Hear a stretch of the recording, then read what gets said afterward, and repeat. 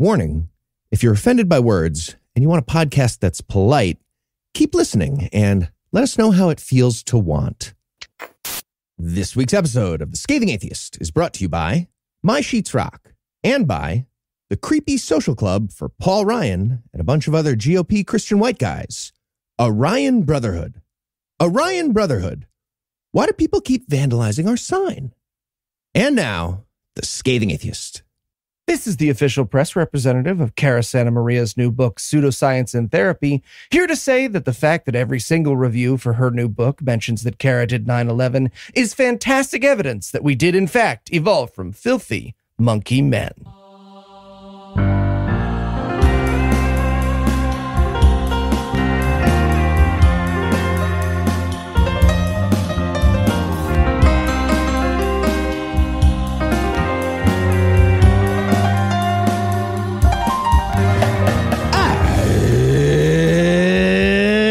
Thursday. It's May 18th, And it's I Love Reese's Day. More of a Three Musketeers guy. Fuck you. There it is. I'm Eli Fuck you. Bosnick. I'm Ethan Wright. And from Bruce Springsteen's New Jersey and Kid Rock's Michigan, this is The Scathing Atheist. On this week's episode, the Disney gay agenda comes from inside the classroom.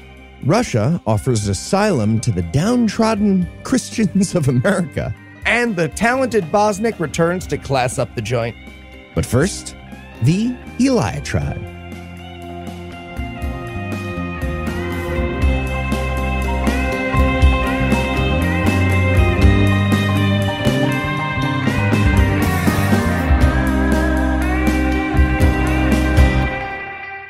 Well, it's official. I'm a suburban dad because I'm talking about parking.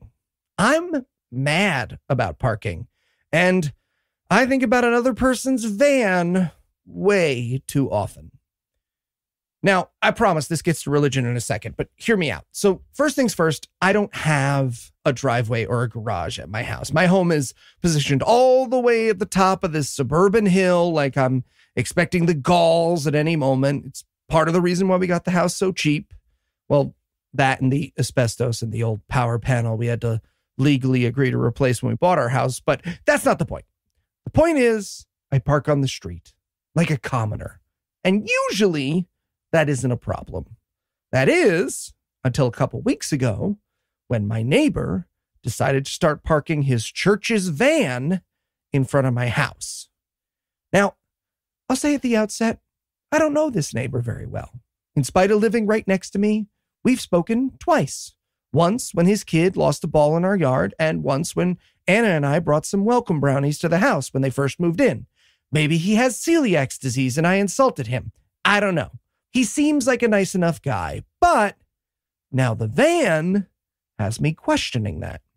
So first things first, the address of the church is right on the side of the van, which means that the church has a building, and that building has a parking lot. A parking lot that would probably fit his giant fucking cargo van better than my humble suburban street. So now the van is a metaphor to me. It's religion taking up 3 tax-paid parking spaces when it could be in its tax-free parking lot next to its tax-free building. Religion, discontented with everything it gets for free, parking in front of my house to feed on my goddamn parking space. And don't get me wrong, I want to give the van the benefit of the doubt. Maybe that van brings meals to people who need them. Maybe that van ferries children to much needed services. But I don't know that the van does any of that. All I know is that the van takes things to and from a church, a condition that almost always worsens both the before and after states of the exchange. But more importantly, the van is now a symbol of my neighbor. See, I look at that van now and I wonder who my neighbor votes for. Statistically, I have a pretty good idea. Statistically, I also know where he stands on most political issues of the day, and I do not like those stances. Now, maybe he's an exception. Maybe he's a Black Lives Matter supporting, gay loving friend to all, but the van is not a symbol of being those things. The van is a symbol of the opposite. The van says, hey, the people inside this van are so sure that gays are going to hell and that Christ rose from the dead that we need a building to talk about it in once a week. And that building has so many people and things coming and going that we bought a van to support the activities. And now it's here taking up your parking spot. And you can't say anything because who gets mad at a van? Well, me. I'm mad at a church van. I hate the fucking church van. I want to slash its tires and smash its windows. And when my neighbor comes down in the morning, I want him to feel half as unsafe as his fucking church van has made people feel for the last couple of millennia. But I don't. And I won't. Because it's just a van in front of my house that I think about too often. They're talking about your Jesus. We interrupt this broadcast to bring you a special news bulletin. Joining me for headlines tonight is the biscuits to my gravy, Eli Bosnick. Eli, are you ready to sop it up? All right, but quick about it. Okay. In our lead story tonight, ever since the Dobbs ruling struck down Roe v. Wade, Boo. the following two things are true. One, according to the law in many red states, a fetus is a full-fledged person. And two, according to reality, no, the fuck it's not. What the fuck are you talking about?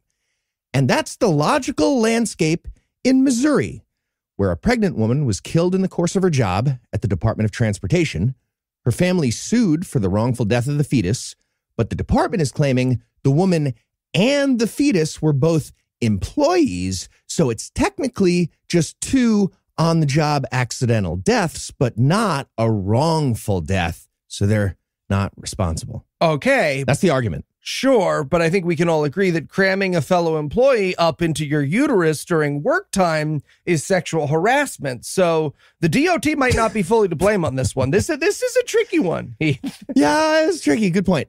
Big thanks to Evan, by the way, for the links. ScathingNews@gmail.com. Good stuff. Wait. Heath, are you telling me that listeners can send us silly news from the world of religion at ScathingNews@gmail.com and not only hear it on the show, That true. but when we inevitably have to disassemble Noah's Nintendo Switch to get him back on the air, we'll send them a piece of it to keep it secret, like the wand of 7 parts? Is that what you're saying to me? I don't think, well, you know what? Actually, that's a pretty good idea. I think it's the only way we're getting him back. So nothing Eli ever says here in this little part is true, but I do like that idea. So here's how this absurd fucking MC Escher-shaped legal battle got started. In 2021, Caitlin Anderson, pregnant at the time, was doing road work at her job, and she got tragically hit by a car and killed. Yeah, and I know that sounds sad, podcast listener, but she did spell Caitlin with a K. So, you know. It's hard to decide what to feel about things. Mixed. So the Anderson family tried to sue the Department of Transportation on Caitlin's behalf, but according to the workers' compensation laws in Missouri, employers can't be held liable for wrongful death if the worker dies on the job. So the Anderson family said, okay, fine, we're suing on behalf of the fetus now.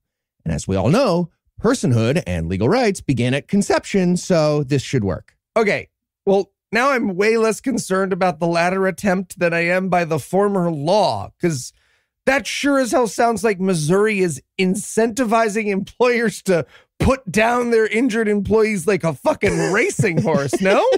It's confusing. Again, I don't know what to feel about things Putting today. a weird little tent over Caitlin on the side of the highway. Sorry. It just takes a while to move them.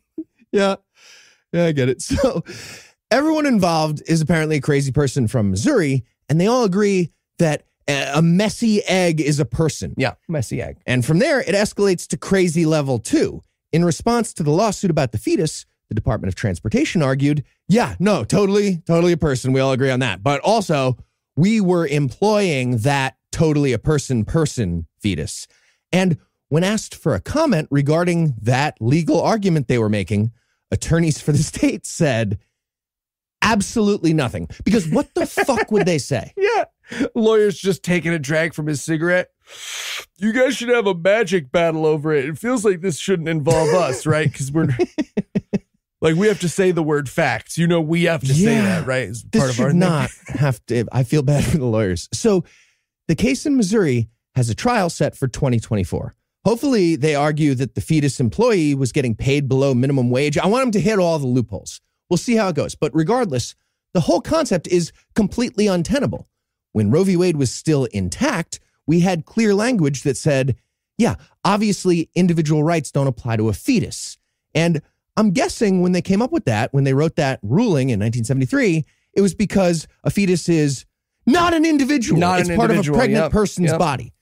But now that Roe is gone, the entire legal topic devolves into absurdity. For example, a child becomes an adult on their 18th birthday in a place like California. But that would technically happen 3 months after their 17th birthday in Missouri. And a guy who got convicted for child molestation tried to use that argument in court in Missouri. Yikes. Yeah. That was in 2018, and the argument didn't work, thankfully, but now it might be different. Same goes for a pregnant person being prosecuted for drugging a child if they were caught, say, drinking tea made with marijuana leaves to treat morning sickness, which some people do. And I said that in hypothetical language, but that actually happened in Missouri and led to an arrest. Yeah. First of all, don't do the marijuana tea for it. There are other treatments for nausea while you're pregnant. Yeah, but probably two, real medicine for that. Two, let's talk about the real problem here. I'm talking, of course, about the Irish. Too many of your people said, may you live in interesting times, and we've ended up here, Heath. What do you have to say for yourself? You know what? I have no excuses for the Irish on behalf. No. I feel like the road has rised up to meet us. All right. Can we let it go now? Okay. So another far less upsetting example happened in Texas. The Dobbs ruling triggered a fetal personhood law there in Texas. And a few days later, a woman got a ticket for driving alone in the carpool lane, but she was pregnant. And she got another ticket for the same thing a month later. But both tickets eventually got dismissed because, that was people in that car. Amazing. I mean, and to be fair, I also agree that laws shouldn't apply to pregnant women, but it's more of a get the hell out of their way sense of the word. Yeah, I'm with you on that. Yeah. You get to do like medium crimes, like anything up to medium crime, I'm probably okay with. I would say all the medium crimes and one big one. One big one? One per pregnancy? Yeah. Okay. Sure. We all agree on that. And just for the record, the legal system didn't just get ambushed by this brand new issue recently. Ever since the GOP decided to hijack this issue as a wedge to get Christian voters, legal scholars have been pointing out all the reasons that you can't have a fetus become a person. For example, what happens if some shitty red state wants to deport an immigrant who got pregnant here in the U.S.? The fetus at that point is a full-fledged American citizen who you can't really deport. Also, what about putting a pregnant person in jail? The fetus would get incarcerated without due process, which of course they have because they have all the constitutional rights. They're a human. And I'm actually kind of curious to see what happens when Republicans have to decide between amazing stuff in their heads like deportation and imprisonment when those things compete with the constitutional rights of little fucking blobs. Oh, okay, be careful, Heath, right? Because the good guys only took a year to cure COVID. The bad guys might create conceptual fetus viability just as fast for their thing, Don't make them choose. I mean, I feel like a lot of people who went through pregnancy be like, you can get that out like right away. Just do it. Yeah. Shoot a laser, make that happen. Yeah. No, you know what? This might be a win-win. Yeah. So thanks to Citizens United and Dobbs, a corporation is a fetus. And that's how it works now. That's the type of insane idea that you land on when you let dishonest theocrats be in charge of the nation's highest court. But here's the thing, silver lining. If you're a pregnant person in a blue state right now, you can murder a corporation if you want to. So yes! Enjoy that while you can. Oh, fantastic. All right. And before we get to the next headline, we're going to take a quick break for a word from our sponsor, My Sheets Rock. Oh, help! Help me, somebody, please. Never fear. Superman is here. Superman? Wait, aren't you under copyright? Nope. I'm the 1920s version that's public domain. Anyway, what can I do for you? Okay. Well, I was hoping you could fly around the Earth super fast and turn the time back to winter. No can do, kid. Those powers are from movie Superman. But I could punch a gangster for you. No, that's That's okay. Right in the face. No, right in the face. No, I got it. I'm good on that. Well, what do you want to turn time back for anyway? Everyone loves summer. Yeah, not me. I'm a warm sleeper, and during those hot summer nights, I often wake up hot and sweaty. Well, kid, you don't need time travel. You need the regulator sheets from My Sheets Rock. Wait, what are the regulator sheets from My Sheets Rock? My Sheets Rock created the regulator sheets, which are designed specifically to keep hot sleepers cool and cold sleepers comfortable. They regulate temperature, wick moisture, stay breathable, and are so soft you'll sleep comfortably every night. That's because these sheets are made from the best-in-class bamboo rayon, the holy grail of sheeting. This miracle material transfers body heat 2 times more effectively than regular sheets and reduces humidity by 50%, so you can experience your best night's sleep yet. It's true. My Sheets Rock sent us a set to try when they became a sponsor, and they are far and away me and Anna's favorite sheets. Eli, what are you doing here? Oh, I'm his spunky kid sidekick. You sure are, kid. You sure are. Okay. Well, I'm sold. Where do I sign up? Don't believe me? Their 5-star customer reviews speak for themselves. Plus, they offer a 90-day risk-free trial and free shipping and returns. I believed you. Check out My Sheets Rock at mysheetsrock.com/scathing and enter our code SCATHING for 10% off and free shipping. That's mysheetsrock.com/scathing. Code SCATHING. All right. Well, thanks, Superman. I'll be sleeping cool and comfortable all summer long now.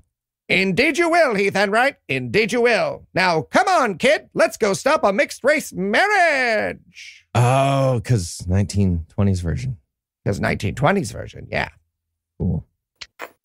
And in Wrong of the South news, when Governor Ron DeSantis first introduced Florida's now infamous Don't Say Gay bill, its advocates took to the airwaves to assure us that it wasn't about oppressing gay people or removing queer identity from the classroom. It was about introducing conversations at the appropriate time.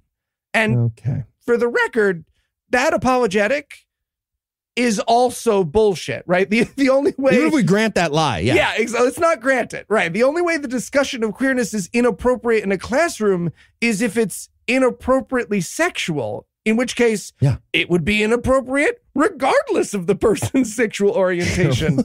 We already have Don't Say Ass Fucking to Third Graders bills. We didn't need a new one. Really specific bill name, yeah. Yeah, but nobody behind this bill cares about that. They just think gay people are icky and icky things shouldn't be in places. And we got a great example of their actual feelings this week when a 5th grade teacher announced on TikTok that she'd been put under investigation by the school board for showing a movie in which a gay character existed. Was there. Yeah. Here's the thing. I hate to break it to you, Florida bigots, but this isn't new. The liberal cabal, we've been turning your kids gay with Jane Eyre for a fucking while now in school English class. And that is how it works. It is. So it's true. Be afraid. Yeah. So first up, big thanks to Danielle, who sent us this story first, ScathingNews@gmail.com. But we actually got this from like 8 people. So again, each of you will be getting a piece of Noah's Switch. Run far, run fast, and never listen to the voices from the woods. Yeah.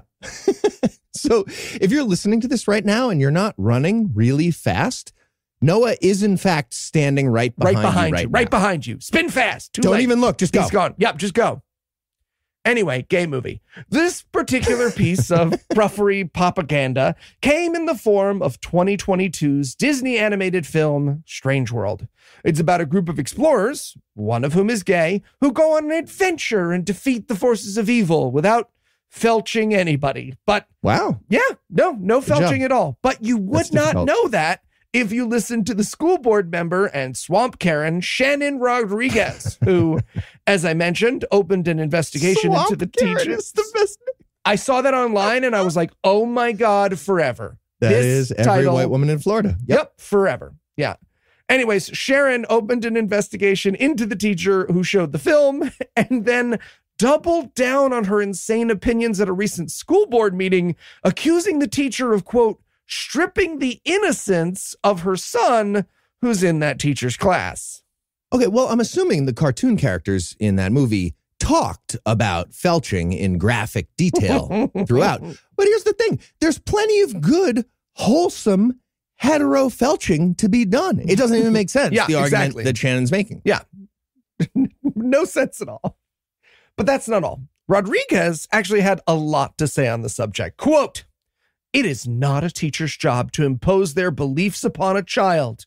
Religious, sexual orientation, gender identity, any of the above." Okay.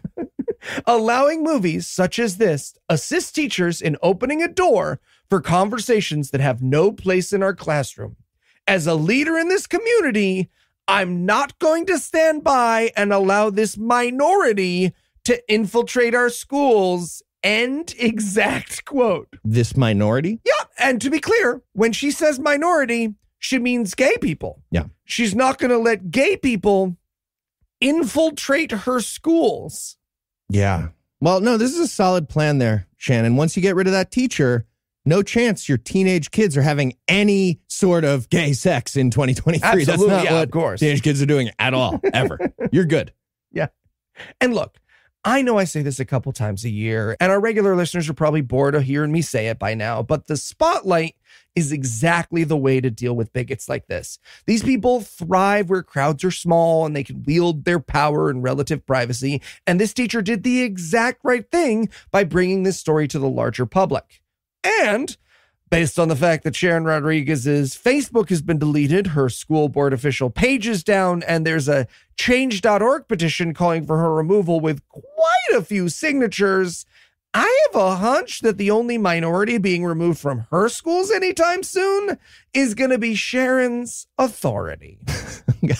I like that you switched her from Shannon to Sharon, like Karen and Shannon Yeah, got exactly. smooshed her. Swamp Karen. Swooshed it. Swamp Sharon. And in value subtracted news, Fantastic. a Christian church might have to pay a tax to the IRS, and that's a fucking headline. Woo! Yeah, well, it's not income tax or property tax because they're definitely doing some really great charity work over there in Christianity. We have no idea about the numbers because churches are automatically tax exempt, but I'm sure it's amazing. Yeah, charity it stuff. is, sure. Definitely enough to outweigh being a literal hate group and a giant intellectual anchor on all of humanity. But there will be some kind of tax. It's actually not even technically on the church. It's on the church employees, but the churches might pay it. It's a small increase in the tax for people who fly on employer-owned private jets, but for personal use. And despite pretty much everything else the IRS ever does with religion, this one thing does apply to church leaders. Huh. At last, we opened the final Russian doll of religious exceptions to find Kenneth Copeland reaching for his checkbook. Okay, There he everybody, is. we did it, everyone. Yeah. So just to be clear, this is how hard we have to stretch to find a positive nugget about taxation of religion. The big news is a very small bump in the tax on millionaire pastors who get to use private jets that were purchased with tax-exempt income. As of 2023, here's the new rule, each flight costs about $8 more as a flat fee, and the mileage rate increased from a range of 18 to 25 cents per mile all the way up to a range of like 21 to 28 cents per mile. So, Okay. nice little bump. But you got to wash your pizza boxes, people. Okay. Make sure you're focusing on the right things here. All right. Wash your pizza boxes.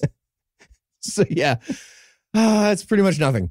But it is a tiny bit of anti-Christian persecution. So that is fun. We're persecuting them a lot here. And the targets of the persecution are the worst people in the world, prosperity gospel pastors. For example, Eli mentioned one earlier, Kenneth Copeland. Kenny Copes? That guy, Ooh. yeah, he has a net worth of about $780 million because he's actually honest about the whole tithing racket. He just tells people he's going to buy a private jet with their money instead of, helping orphans or whatever, and they give it to him. Yeah. And he claims the private jet is essential to his job. According to Copeland, quote, if I flew commercial, I'd have to stop 65% of what I'm doing. Yeah. End quote. Well, to be fair, 65% of what Kenneth Copeland is doing is having his face skin lowered onto his skull like Darth Vader's helmet every morning. And I get how you can't do that on United, you know? So sure. Yeah, no, it's awkward if you have to do that, you know, room in the aisles. Need a middle seat. So here's the big problem that does not get mentioned enough. Yes, nonprofit charities are tax exempt, and it's fine for that to sometimes include religious charities. Actually, it's not fine, but most people think it is fine. I don't think it's fine, but it's generally considered to be fine. This program doesn't think it's fine. No, but it's definitely not fine that magic-based charities don't have the same rules. As I mentioned earlier, they're automatically granted 501c3 status without the normal vetting. And even worse, they don't have to report their finances. For example, the income of a charity is tax exempt, but income for the employees of a charity, that's just a person getting paid for a job. So everyone working at a secular charity has to report all their compensation on IRS Form 990, including, for example, free private jet rides for personal use. But churches are exempt from that form. Yep. They're IRS Form 990 exempt. So we have no idea when Kenneth Copeland uses the private jet to fly to one of his many mansions instead of doing real, charity business. Yeah. And more importantly, it is illegal for the IRS to even ask him for that information. They're right? ask exempt too. Yeah. So here's my favorite part of the story, though. We have a little bit of positivity here. There's a group of heroes called the Trinity Foundation. Fuck yes. Yeah, this is amazing. I'd never heard of this. They realized that churches being exempt from filling out a fucking form is insane. So these people at Trinity track the flights of all the ministry-owned jets in the country, taking note of which flights are for personal use. And they post screenshots of all this information on their social media accounts, like, for example, @PastorPlanes on Twitter. Now, I would love it if the IRS would do their fucking job. But in this case, the Trinity Foundation did it for them. So great work by the people at Trinity. Yeah, I was always rooting for her and Keanu Reeves, and I'm glad to be proven right. So that little nugget was fun, but the rest, it's pretty sad. Like, that's the best we can do here.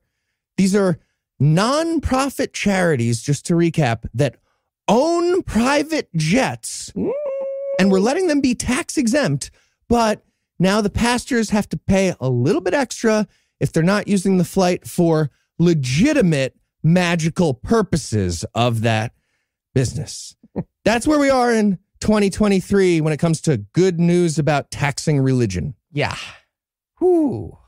All right, I think we're going to take a quick break for a word from our sponsor, us. Hey, podcast listener. As you probably know by now, it's Matreon. That time of the year when we extend our hat and ask you, our podcast listener, to give what you can so we can help make the show happen. Right. Maybe there's a show you haven't pledged to yet. Or maybe you want to boost your current pledge by $1 or $2. Whatever you do, it counts towards our goals on Matreon.com. Thanks to your pledges, we're able to add friends like Marsh and Kara to the shows on a regular basis, bring Anna on to write songs like the one you'll be hearing today, and even start new shows like D&D Minus, which started as a Matreon goal. That it did, Heath. That it did.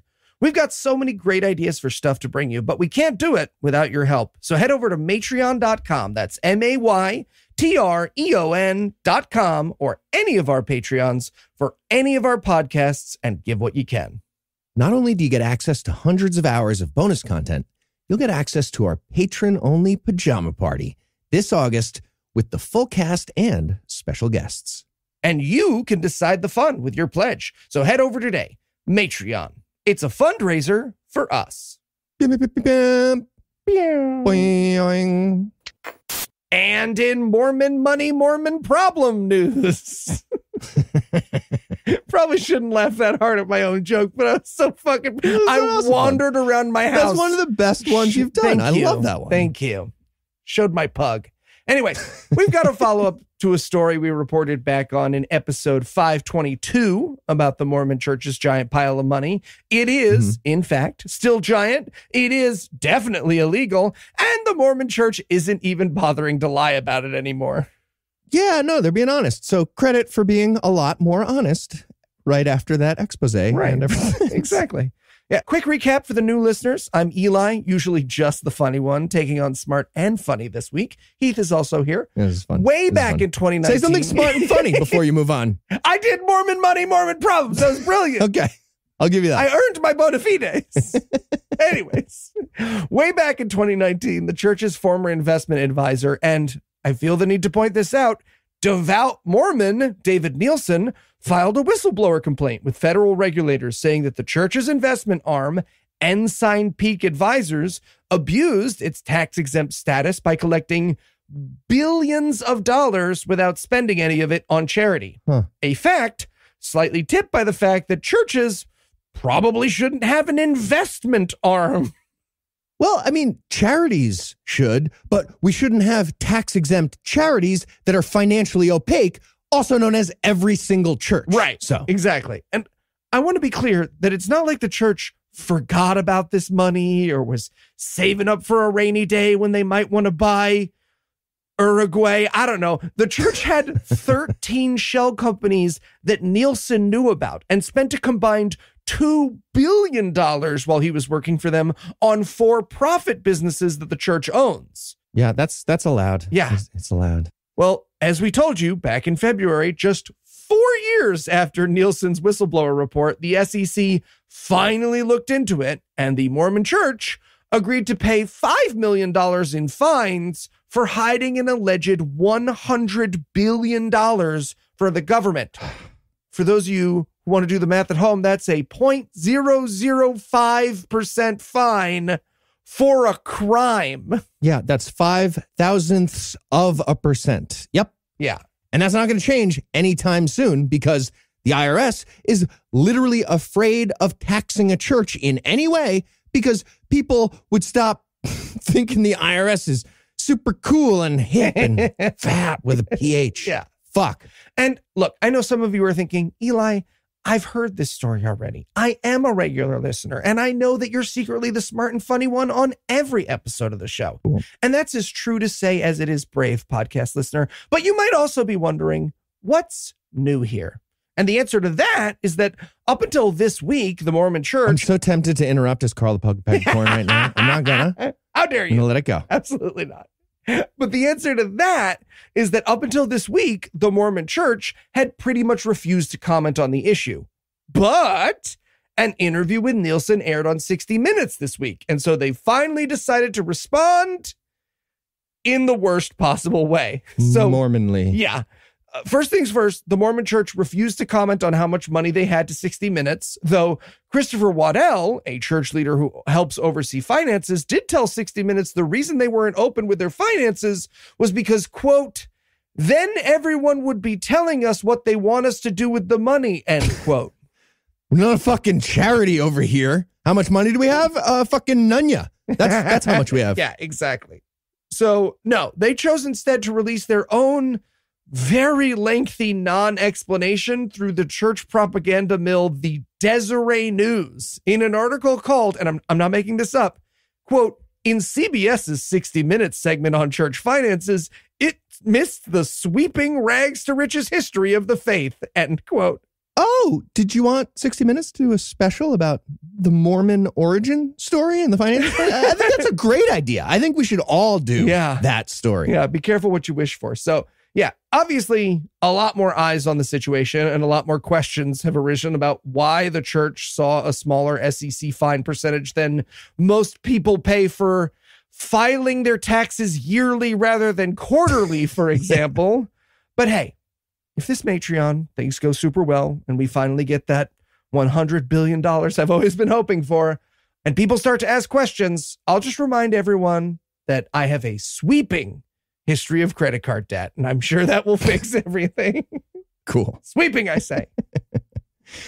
And in To Russia with Love news, for all those frustrated Americans out there who feel like the United States has been taken over by the woke mob and you're being persecuted by all the anti-persecution, there's an amazing new option that might become available soon.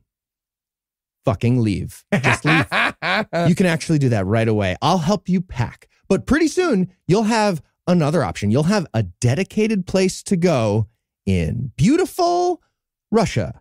According to the Russian government, they're working on building an entire village for Christian refugees seeking asylum to escape the tyranny of our godless liberal ideology over here. Okay, quick. I need to know if you can mail a bear across national borders right now, because I do know how this ends. All right. Big thanks to Brent for the link. So apparently this is a real thing and also the saddest pitch to encourage immigration. But it's also amazing because Russia is accidentally doing brain drain backwards, which is great for us. Russian immigration lawyer Timur Bezlengurov gave a big speech about this at a legal forum in St. Petersburg last week. According to Timmy B, the new village is going to start construction next year in the suburbs of Moscow, and it's meant for conservative families of North America, but obviously not Mexico, who want to emigrate for ideological reasons and are tired of, quote, the inculcation of radical values. Ah, yes. Finally, we escape America's oppressive drag queen story hours to Russia, where our son was immediately conscripted into military rape squads. Yep. Go ahead. Figure it out, guys. Do whatever you want to do.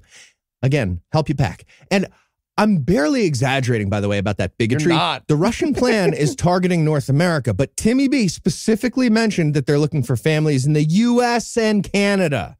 And he explained how the village is perfect for people who, quote, strongly believe in the prediction that Russia will remain the only Christian country in the entire world. Okay. Did he say believe or hope? Because if he said hope, I'll take a brochure.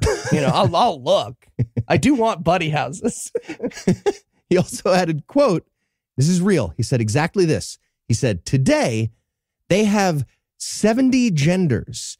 It is not known what will happen next. I'm thinking 71, most likely. Yeah. I don't know. Also, right? What a waste of a good 69. Am I right? Or maybe infinity, because that's how a spectrum works. Yeah. Either way, Russia is here to help, and Vladimir Putin is all the way on board.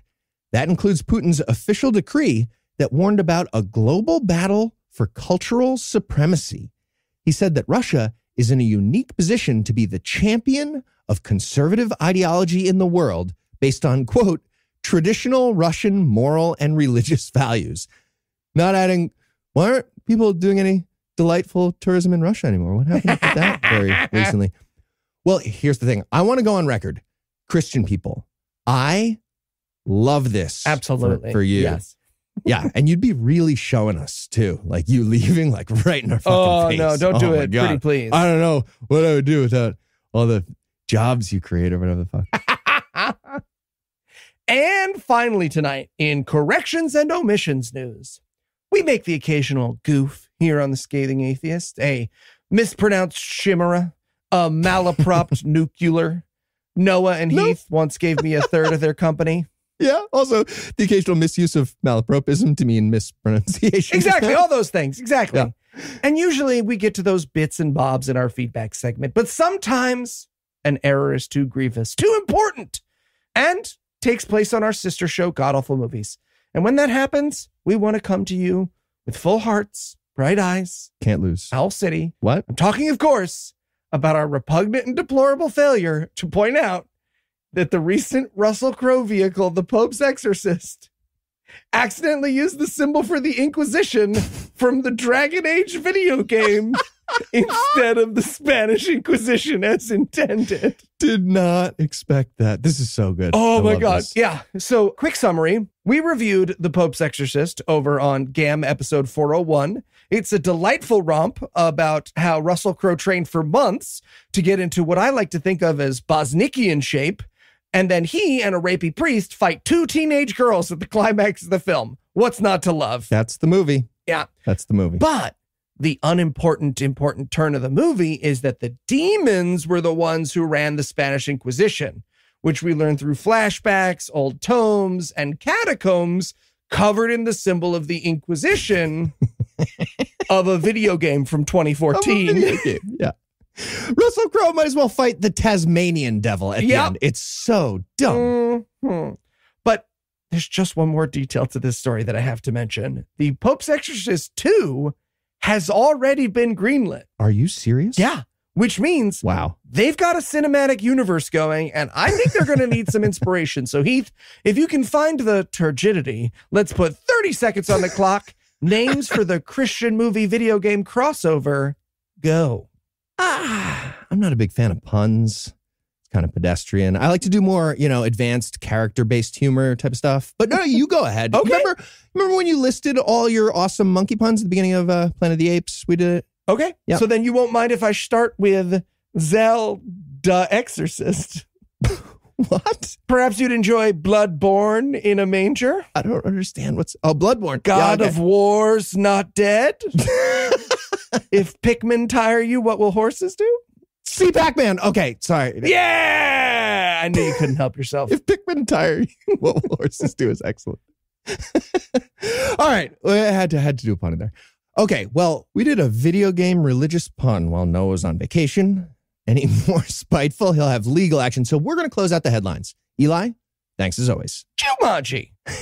And we're just going to take a quick break for the channel changing noise. And when we come back, Anna Bosnick is going to join us for some Christian music and then some music by Anna Bosnick. As you already know, if you're a longtime listener, we don't sugarcoat our opinions about religion with polite language. We usually do the exact opposite because, fuck that, religion's dumb. We're going to be super mean about it because religion deserves it. But I don't think we're ever more mean than when we put a piece of Christian music on display and then let Anna Bosnick do a version with talent right after that. And we're going to do it again today with another segment of God-Awful Music. And of course, I'm joined by the Anna Bosnick. Anna, welcome back. Always the guiltiest pleasure to be here, Heath. The guiltiest, darkest, secretest, most shameful parts of me are elated right now. Fantastic. So excited. Fantastic. It's real bad. And Eli, you're still here. You haven't said anything yet. You want to go? Thank you. I've been reintroduced into the podcast. Okay. Excellent. And Anna, tell us, what Christian music do you have for us today? Is it anything with very direct racism built right into the title by any chance? Oh, buddy. You know what, listener? I want you to sit down for this. I hope you're sitting down for this. This is called... the title of this is... nope, going back. You got it. You know what? This song is called... And are you sitting down? Are you sure? Okay. Please Don't Send Me to Africa by Scott Wesley Brown. Yikes. Oh, it hurt to right. say it out loud. Ugh. Cool. Any possibility the title's like misleading? It's actually about a talking postcard and some kind of mix up with the continent in the address on the postcard. No. It is exactly what it sounds like. Ah, the casual racism of the 1990s. This song Is this casual?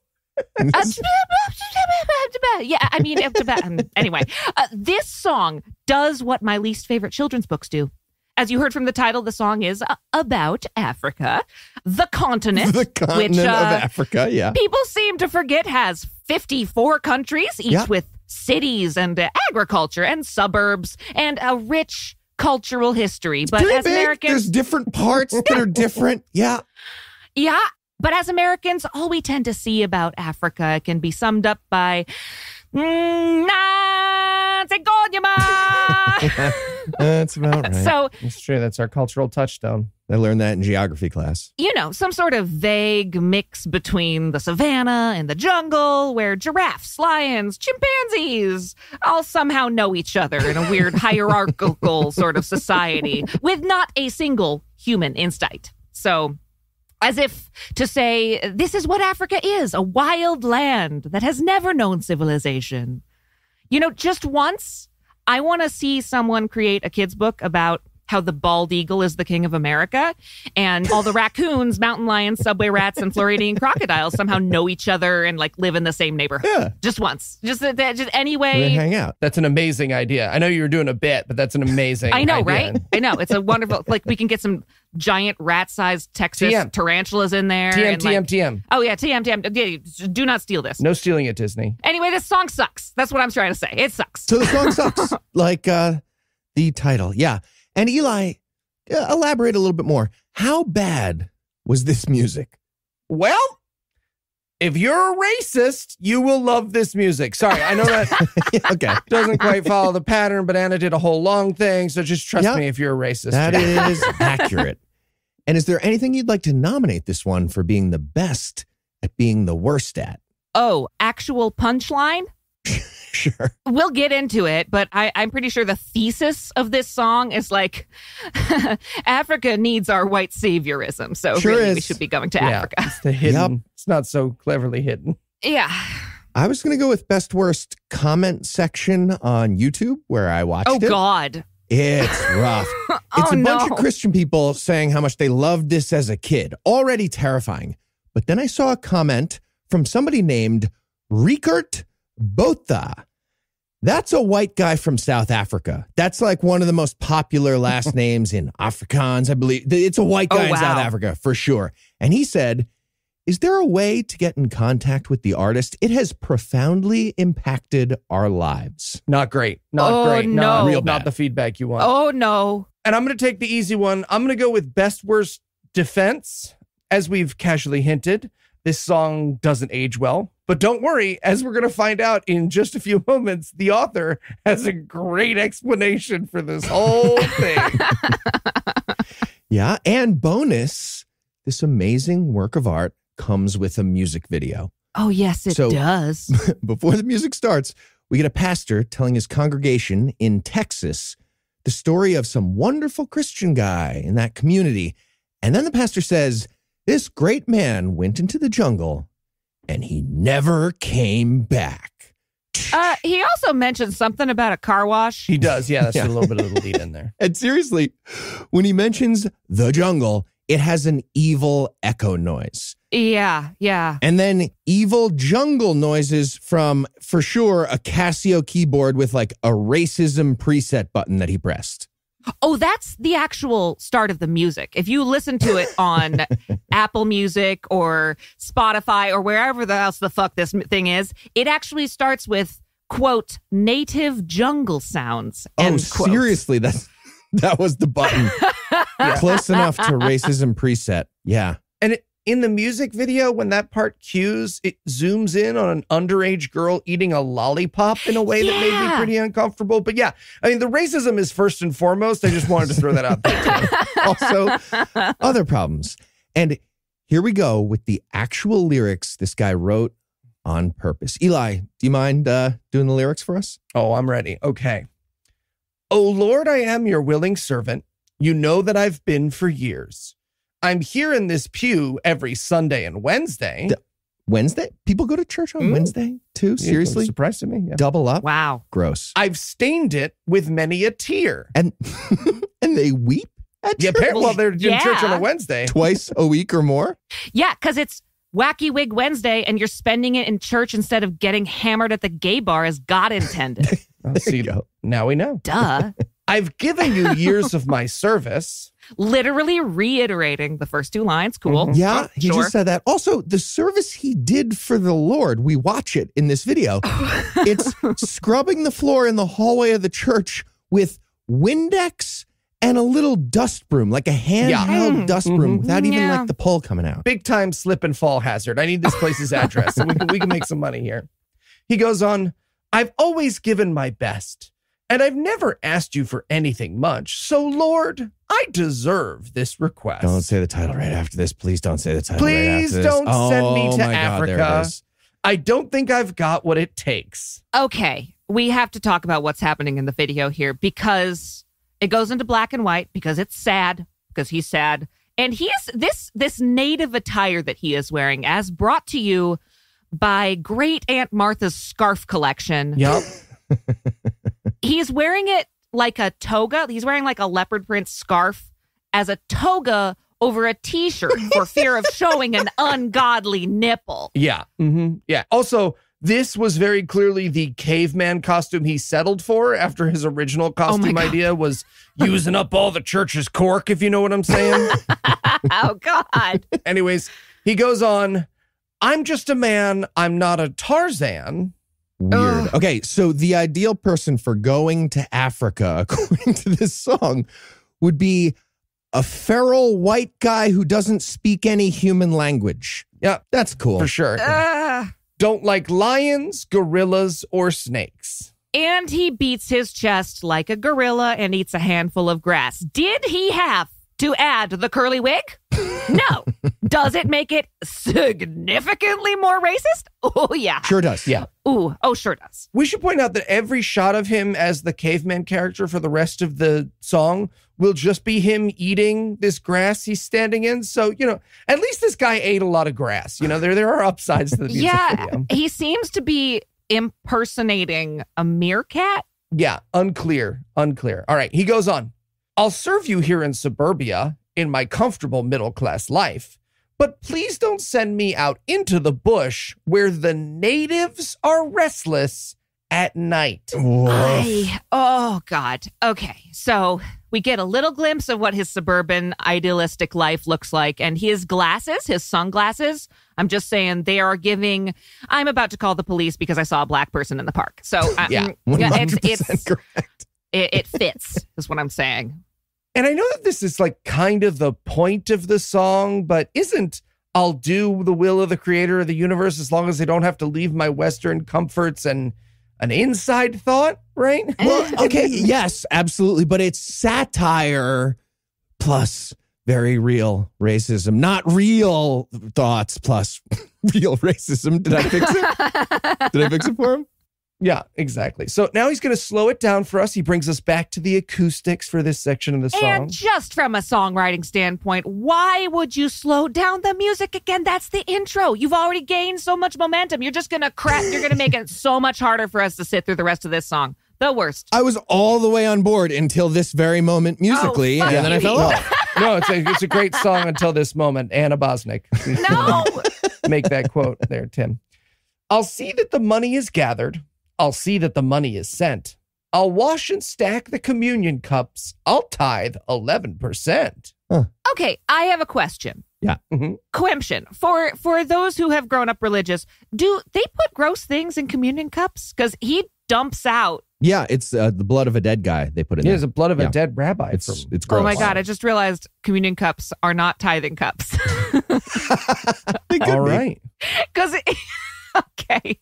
He is cleaning out a tithing cup at one point, and he does dump out like some gross liquid. I had this image in my mind of someone like emptied their Coke into the tithing cup.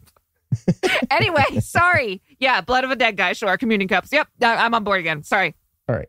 Did you want us to keep this where you didn't know where you thought that churchgoers kept fucking tithes into coffee cups? And sometimes people poured random liquids into them instead. I mean, that's Would you like this to be on the internet on our podcast? But you know what? I'll take it back and do the lines. How about that? Listen, you got to give 10% of your fluids. You got to give 10% of everything. It's important. Yeah, sometimes people just urinate into the communion dish, darling. Yeah. This is what I got. I'm dehydrated today. I'm just going to like sweat one teardrop. Let's get Anna a glass of water. Anna's going to take a sip of water. And remember how cups work, and I'll continue with the lyrics. Great. Quote, I'll volunteer for the nursery. Okay. The image he's chosen here is insane. The image for the nursery is a baby vomiting directly into his mouth. Like directly. Yeah, directly. Yeah. A lot of bodily humor in this music video, definitely. Yeah, a surprising amount. Yeah. I'll go on the youth group retreat. This line is accompanied by an image of kids burning him at the stake. And let me say, I get it. Yep. Yeah. Sure. I'll usher, I'll deacon, I'll go door to door. Just let me keep warming this seat. Please don't send me to the ends of the earth where the natives are restless at night. Ugh. That line is rough. Just, The end of the holy religious song. Yep. Yeah. Okay. So about that satire moment we got to there, I just want to mention one other comment from YouTube that I saw. Some guy wanted to make sure that nobody thought Scott Wesley Brown, who wrote this, was being offensive. Too late. So the comment was, quote, the song is sarcasm about how we're willing to serve God, but only on our terms. Many people complain about not seeing the hand of God, but conveniently forget to look at the end of their own arm. End quote. Okay. Oh, God. So here's the thing. Even if we grant the sarcasm, the song was saying, you should take up the white man's burden. How can it be racist if we're trying to save you? So that's the message. That's not great, Right. even if we grant all the sarcasm to like paper over some of that. And this is what I was getting at with the actual punchline. There's actually an interview with Scott Wesley Brown about why he wrote this song. And it's that he thinks we need to get up off our butts and go spread the gospel to Africa. Yeah. I don't think he used the word savages, but it was definitely the subtext of this entire thing. Yeah, Absolutely. cutting room floor for sure. And to be clear, if you think what Africa is lacking is white suburban Christians, I kind of do want you to get eaten by lions. So now I'm torn about the content of the song. I've come back around on it. You know what I'm saying? Yeah, the lions are endangered. They might need more food. Just saying. All right, well, that was a musical hate crime. Good pick, Anna. Loved it. It was also a musical crime, but apparently Anna found a way to fix it. I'm impressed. Anna, would you like to introduce your new and improved version of whatever that was? Well, Heath, in the spirit of charity, I asked a very special member of the Podcastiverse for help with this one. Oh. So without further ado, hit it, me. Oh boy, do I love to travel to live shows and atheist cons. And I like to go where we're needed most, where they pass puritanical laws. But there's one place in particular, a land that a monster calls home. Her blood-curdling cry and her great smoky eye just chills me down to the bone. My brother killed a dog. Oh, please don't send me to Arkansas. It's just not the right place for me. Don't mean to alarm ya, but she'll fucking harm ya. I'm scared of Sarah Huckabee. Has anyone seen my hammer? Sure, the mountains and hot springs are nice, but the governor will squeeze you too tight. Please don't send me to Arkansas, where Sarah hunts us at night. You better have mace in your keychain, but not for your own self-defense. She'll drink it like soda, then vault herself over the nearest aquarium fence. She'll burst through your wall like the Kool-Aid Man and steal your mom's casserole. She'll vote down your laws and then unhinge her jaws and swallow your garbage cans whole. Oh, please don't send me to Arkansas. I don't think that you understand. Now don't be a critic. Her spit is acidic. She'll spoil your healthcare plans. She breathes underwater because she has gills and has razors instead of a spine. Oh, the governor hunts across Arkansas like the xenomorph and predator combined. Oh, please don't send me to Arkansas. It's just not the right place for me. I'm impervious. Don't mean to alarm ya, but she'll fucking harm ya. I'm scared of Sarah Huckabee. Because of my carapace. Oh, the mountains and hot springs are nice, but the governor will squeeze you too tight. Oh, please don't send me to Arkansas, where Sarah hunts us at night. Oh, where the governor hunts us at night. So I said to her, how am I supposed to know that all you can eat doesn't include the chairs? Yeah, so the cops show up, but I'm immune to pepper spray after the incident at the Red Hot Chili Peppers concert. And I say, you guys better start using real bullets, but they're already running, so... Thank you, Anna. Fantastic as always. All right, that's all the blasphemy we've got for you tonight. But we'll be back in 10,022 minutes with more. If you can't wait that long, be on the lookout for a brand new episode of our sister show, The Skepticrat, debuting at 7 a.m. Eastern on Monday. An even newer episode of our sister show's hot friend, GodAwfulMovies, debuting at 7 a.m. Eastern on Tuesday. And an even newer episode of our half-sister show, Citation Needed, debuting at noon Eastern on Wednesday. Big thanks to the Anna Bosnick for once again bringing all the talent, and to Eli for marrying all the talent. And of course, a big thanks to all the Patreon donors for all their generosity. Our newest patrons will be thanked by name and lavished with praise by Noah next time around. And if you're feeling generous like those amazing people, you can make a per-episode donation at patreon.com/scathingatheist, whereby you'll earn early access to an ad-free version of every episode. Or you can make a one-time donation by clicking on the donate button on the right side of the homepage at scathingatheist.com. Tim Robertson handles our social media, and our audio engineer is Morgan Clark, who wrote all the music which was used in this episode, and it was used with permission. If you have questions, comments, or death threats, you'll find all the contact info on the contact page at scathingatheist.com.